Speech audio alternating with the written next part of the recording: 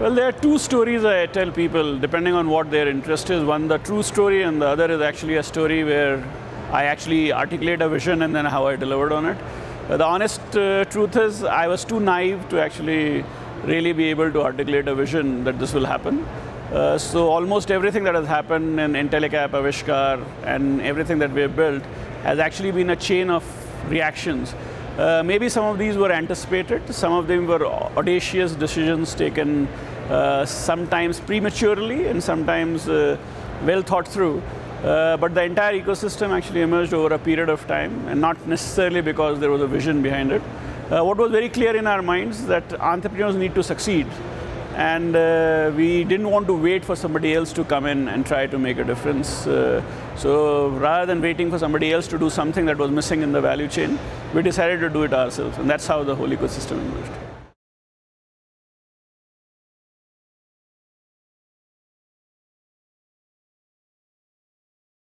Well, I think we are not complete, but the ecosystem seems to be reasonably well articulated now, and not because of our effort, because there are a lot of other people who participated in it. There's a significant amount of new incubators, new thought processes, different ways of using technology to make a difference, things that we did not participate in or have started participating much later than others.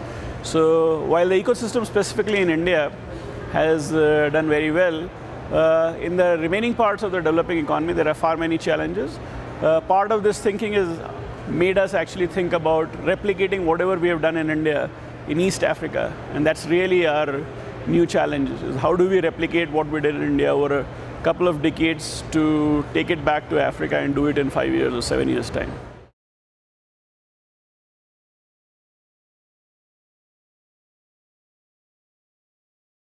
So we basically we are looking at two markets. One is actually South Asia, Southeast Asia. So these are countries that are surrounding India: Pakistan, Bangladesh, Sri Lanka, Indonesia. Avishkar, the fund side, has actually already started investing in it. Sankalp is actually going to be in Indonesia in November this year. And East Africa is actually a very significant part of our movement. Intellecap has already set an on-ground office there.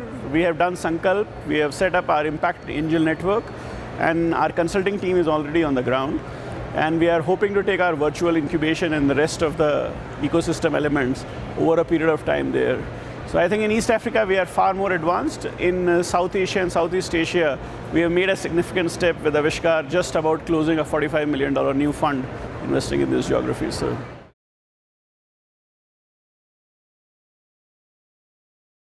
Well, so as I told you, we actually really do not strategize as much. We believe in action.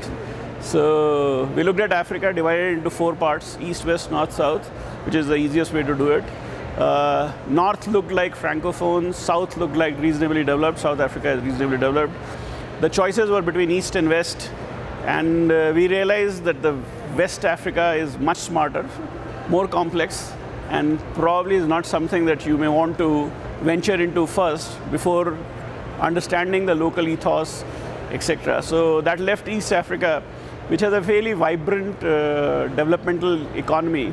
And we thought it may actually be suitable for us to move in there, first test out our model, and see if Africa actually really needs us.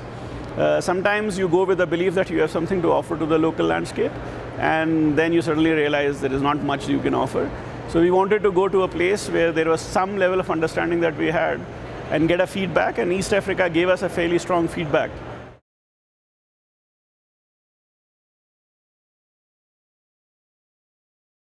Well, mobile money, yes, to some extent, actually, it has a significant value creation on the ground. Like in India also, microfinance played a fairly significant role in supporting the growth of impact investing. But in Kenya, I think in addition to mobile money, there is actually a serious amount of other players who are already doing something in terms of impact investing, whether they are incubators or advisory services. I think what was needed is actually how to put all pieces together and bring this ecosystem together. And we believe we have a reasonable amount of experience in making that happen.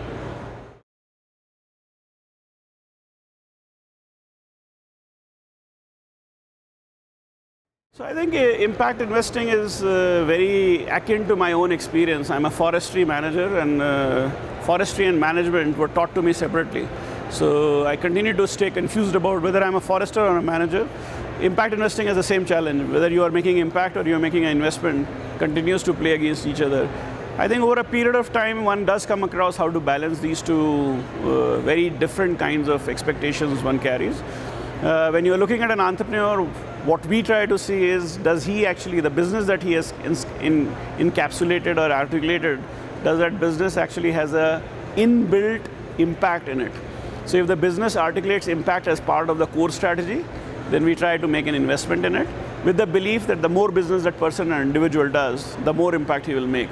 Not every time we have been successful, but generally this thought process of actually making an impact in a business that actually makes more impact works, even though I personally believe impact investor is very different from an impact enterprise.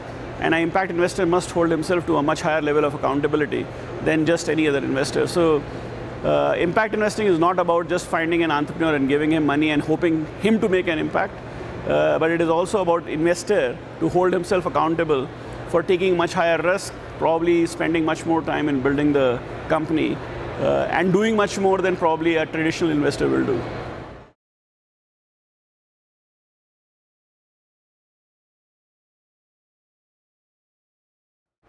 So this is a challenge that we will never walk away from because the risks are high.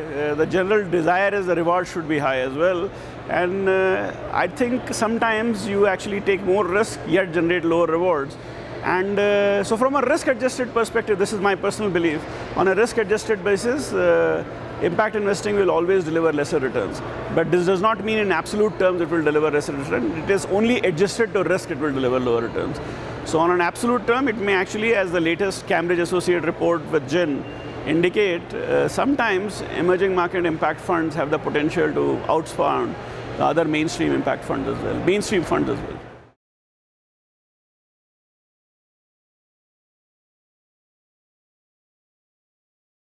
Yeah, well, I think the best approach that works only for poor people is actually microfinance, which also is a business. I would not say that there are not many businesses that won't work with microfinance with poor people. I think the number of those businesses and their ability to make a difference from a financial perspective remains questionable at this point of time. So there are a large number of businesses and a large number of entrepreneurs who are trying to have, other than financial services, products and services that will work for very poor people. The challenge is money actually sells itself. So it's actually a pull product, not a real push product. Anything else that you sell to poor people is actually a push product. So other than job creating activities, so for example, I have invested in a lot of handicrafts enterprises, which actually create livelihoods, and therefore it works beautifully for poor people. Along with microfinance, are the two businesses that will always actually make a difference to poor people. But otherwise, you will have to actually move up to economically active and then lower income population to make a difference.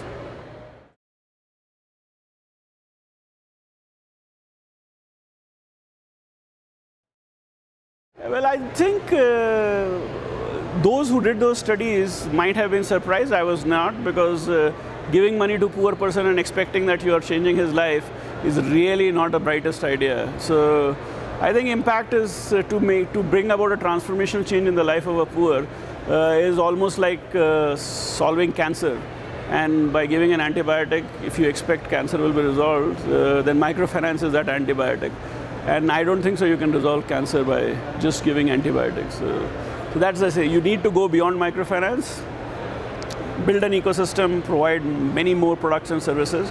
Microfinance is an important ingredient, but not the only ingredient.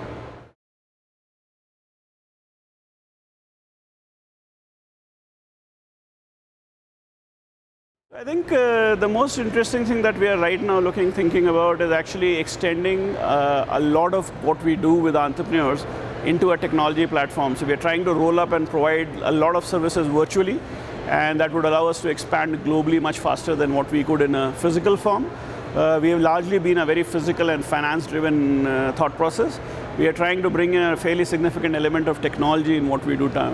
Now, how it will pan out, time will tell. But because there is elements that we don't understand and we don't know how it will pan out, it's probably the most exciting thing we are dealing with right now.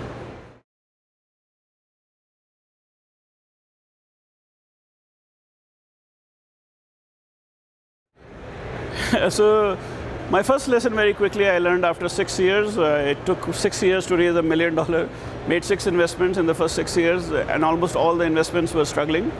So my first big lesson was in 2007.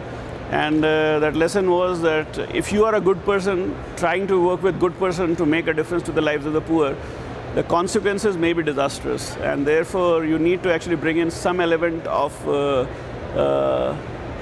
you have to keep your goodness, but you need to bring in discipline, which does not mean you have to get away with the goodness, but you have to move away from just talking about good things and to a disciplined action, which is very, very different than just being bleeding hearts making a difference. So that was my biggest learning and made a huge difference to me.